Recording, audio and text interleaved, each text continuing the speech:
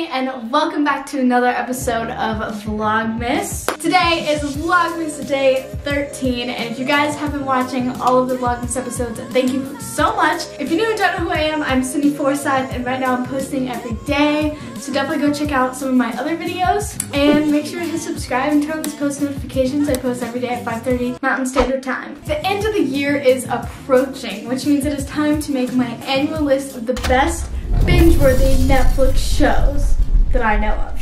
So I did this video last year, I'm doing it again this year, and TV shows are something I get very passionate about because I get so attached to the characters, so just expect me to kind of go off here. I have a long list that I made and a lot of them are shows I've seen, but I also got suggestions from you guys and friends and family, so there's some that I don't know but are great recommendations and I will probably be watching. Oh, what a good year 2020 was to have a good show to watch. Honestly, the only thing reliable was a good show. First show is my favorite show in the whole world. I have two shows that are tied for my favorite, and the #1 spot goes to The 100. If you have not seen The 100 already or haven't heard of it by now, you're just missing out. So it's kind of like a post-apocalyptic? Is that the right word? Dystopia? Is that the right word? Am I even saying the right words? Anyway, basically Earth got blown up and it's been like 150 years and they send 100 kids down to Earth because they're living in space to see if it's survivable. And things just go absolutely wild. There's 7 seasons. A lot of people say that only season 1 through 4 are good. I think every season is good just because I love the characters, I love the shows. So many favorite characters. Bellamy, oh my gosh. Lexa, oh my gosh. Octavia. Okay, I'm just speechless. Like there's too many good characters to not love this show. I'm at the point where I'm stalking them all in real life and like, you know, I just finished it, so I'm really excited about it. I honestly think this is a really good show because it does have a little bit of drama and romance, but it's mostly like fighting and war and just, it really pulls at your emotions. It makes you angry. Even the writers said that this wasn't supposed to be an uplifting show. It was supposed to just like pull out all these emotions like anger, sadness, and like just stuff like that. You're in for a wild ride and lots of cliffhangers. 7 seasons on Netflix, The 100. Next up, I don't even have to explain, but I will, Vampire Diaries. There are 8 seasons, only 6 of them being good, but I love Vampire Diaries. I'm Team Damon and it's just the best show ever. Out of all the shows, I feel like there's so many that kind of go in this category that you could kind of hold up Vampire Diaries against. Vampire Diaries is the best one. I gave it a shot like 2 years ago and was hooked. I'm addicted. It's so good. Basically there's vampires, there's werewolves, there's witches. Oh, it's so good. It's a love story, it's a drama, I still follow Nina Dobrev on Instagram and I don't really follow like celebrities on Instagram, so it just shows how good the show was. So here's 2 big shows that were big in 2020 and if you didn't watch them, you should. Starting with Tiger King. I know everyone's seen it, but seriously, if you haven't, it's just so ridiculous and entertaining. It takes place in Oklahoma, I think, which hits close to home because I'm from Missouri, neighbor states, you know. Basically just a bunch of rednecks who have tigers, hence Tiger King. And there's like legal drama. It's really good, honestly, and the fact that it's like a real life scenario, it's a documentary basically, it just makes it even better. So definitely watch it if you haven't. It's not overhyped in my opinion. And the other like really big one of 2020 was Outer Banks. It's a pretty like basic show as far as like kind of has mediocre actors, mediocre plot line until you get to like episode 6 or something and it just goes downhill and you're just like, what is happening? And then you're hooked.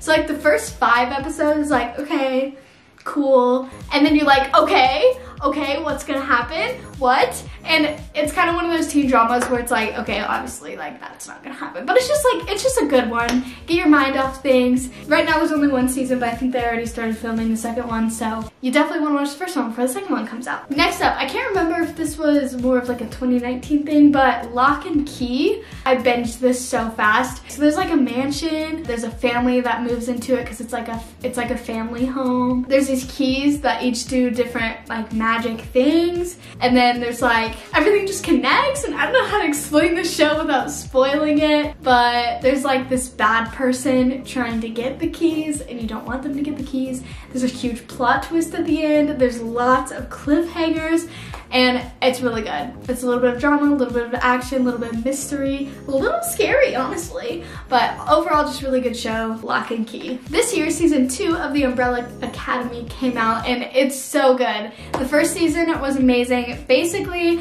there are 11? Is it 11 kids? I think there's like 7 or 8. I don't remember how many kids, but basically this guy, he's like a scientist, he adopts them, and they all have special powers. Like one of them is like strong, and one of them, I can't even remember what they do, but they all have a superpower. It's just, I mean, like that has to be a good show. It's like a bunch of adopted kids who have superpowers. And then season 2 is really cool because it's kind of like, it takes place in the 50s, so that was fun. I don't really know how to explain it. It's just good. I would definitely watch it. It's a little slow getting into it, but once you are into it, binge worthy. So I don't know if this is a new show, but I just discovered it, and it's called The Order.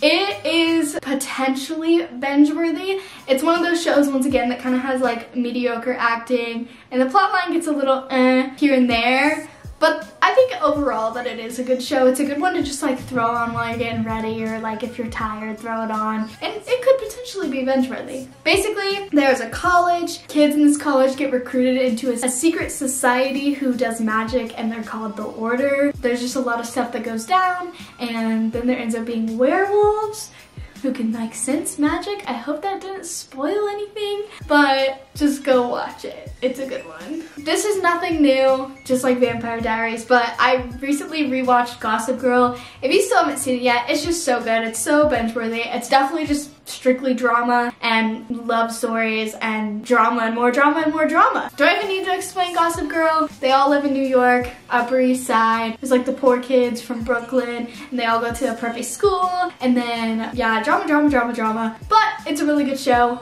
I ship Nate and Serena in the end, and I'm still pissed about the end, but we'll talk about it later. Another show that I feel like got popular this year is called Lucifer, and I found this to be really good. I still haven't finished it because I always get halfway through a show and then start watching another one for some reason. But basically, the devil comes to LA for a vacation from hell. He owns like a nightclub, and then he gets invested in this girl, and he wants to help out her, and so therefore he ends up helping out the police. This girl like doesn't believe that he's the devil, getting people to tell him their darkest secrets, so therefore he can pretty much like solve cases.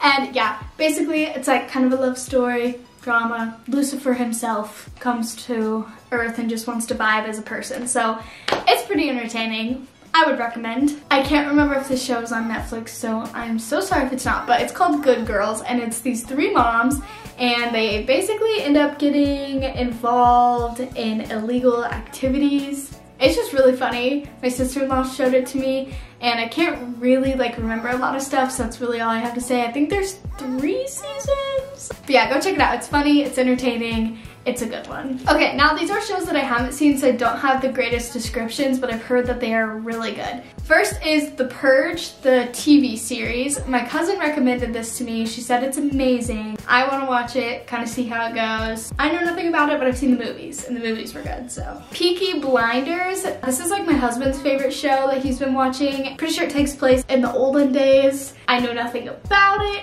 You know what? I'll just look up like the description of it. Okay, Britain is a mixture of despair in 1919 in the aftermath of the Great War. Returning soldiers, newly minted revolutions, and criminal gangs are fighting to survive. One of the most powerful gangs of the time is Peaky Blinders, run by returning war hero Thomas Shelby and his family. But Thomas has bigger ambitions than just running the streets. When a crate of guns goes missing, he recognizes an opportunity to advance in the world because crime may pay, but legitimate businesses pays matter. Trying to rid Britain of its crime is Inspector Chester Campbell, who arrives from Belfast to try to achieve the goal. So I heard that it's really good, so definitely go check it out. It's not a new one, but I just heard of it. So next up, and on my last video, a lot of people recommended this. This show's been around for a bit, but it's Annie with an E. Is it Anne with an E or Annie with an E? Wish I knew, but I don't, because I've never seen it. So, the reimagining of the classic book and film is a coming-of-age story about a young orphan who is seeking love,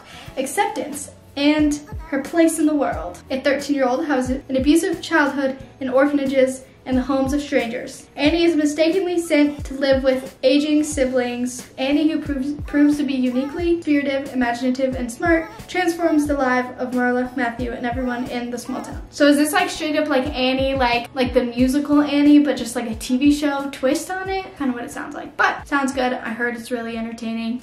Next one, I actually did start this, but I didn't really get into it. Money Heist. I have heard amazing things about this show, and this is probably gonna be the next one that I watch. It has like English dub overs. It's not actually in English. Kind of takes a while to get used to that, but as far as my cousin said, if you get past like episode 5, you're hooked. And I only watched like the first 2, so get to episode 5 and then you'll probably be hooked also. And you guys recommended The Queen's Gambit, which I've been seeing it on Netflix a lot and I do want to watch it. Set during the Cold War era, orphaned chess prodigy Beth Harmon struggles with addiction in a quest to become the greatest chess player in the world. And I'm guessing it's really good because that sounds boring, but I'm sure they make it entertaining. And then the last one that I have on here is called Ratched. My cousins told me about this and they said it's really good. A young nurse at a mental institution becomes jaded and bitter before turning into a full-fledged monster to her patients. Oh, okay, so they were telling me there's like a serial killer and then she tries to help him escape, and I think her name is Ratched. I don't know. Anyway, they said that it's really, really good, so definitely check it out. Now I have some shows that I need to watch as well, but overall my #1 absolute recommendation is The 100. So good. The cast is amazing, acting amazing, storyline amazing. Every episode is so good. Oh, I just can't believe it's over. I'm so mad.